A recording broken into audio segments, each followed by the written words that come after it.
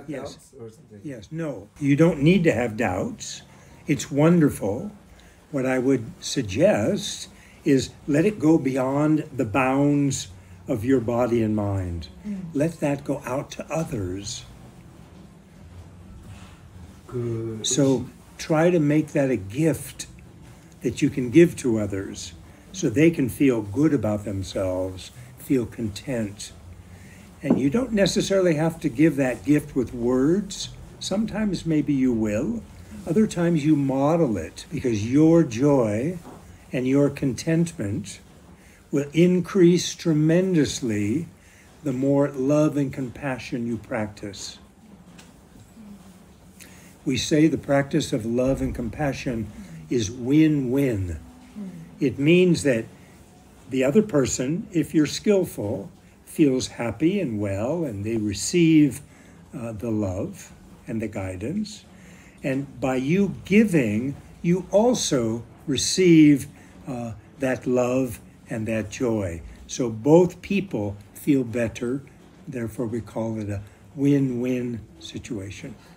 And if you find there's a little bit of elevated ego, like I'm pretty good feeling, then also try to reduce that a little bit, not to say I'm no good, I'm not enough, but rather just to say I'm like everybody else.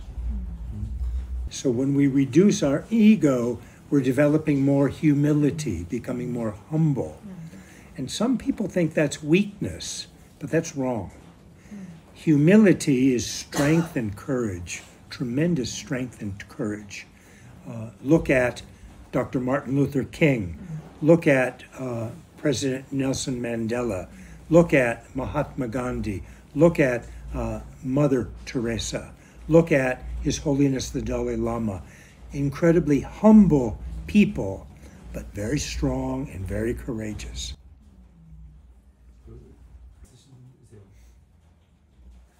So I have an apology. It seems that many people are crying as we're talking, and I apologize for that. I don't. Actually, it's a half apology because I think it's healthy also. If something is hitting and you have tears, it's very beautiful to allow that, to allow the tears to come. It's very beautiful.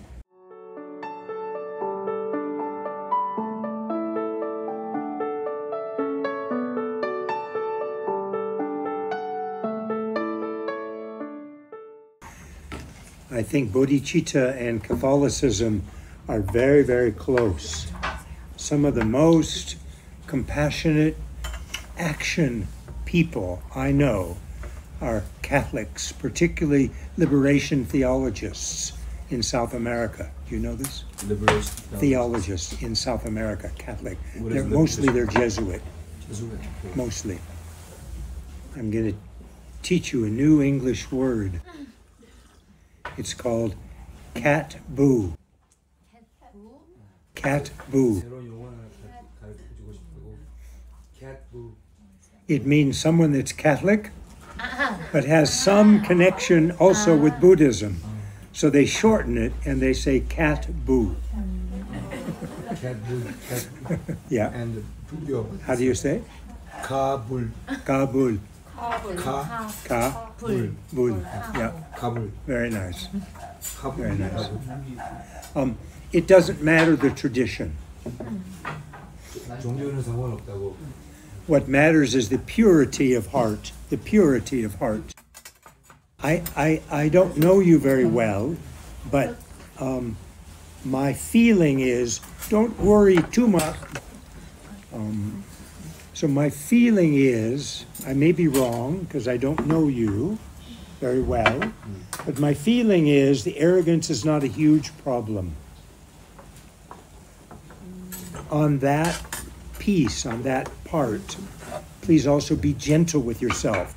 Please don't be too hard on yourself. If you think that there's arrogance, you can work on it, but also be gentle with yourself, please.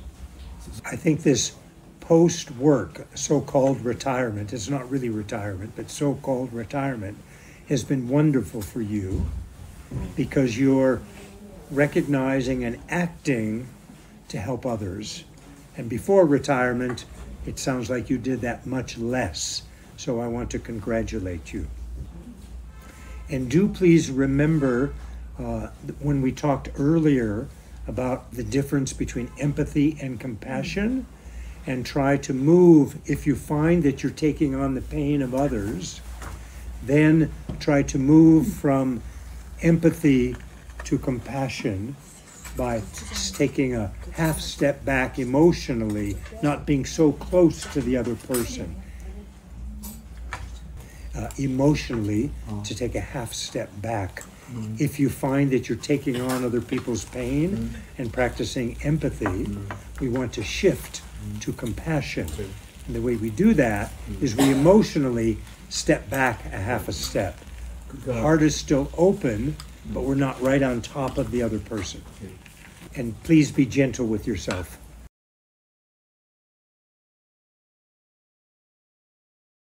Wonderful, wonderful. So we'll take one break.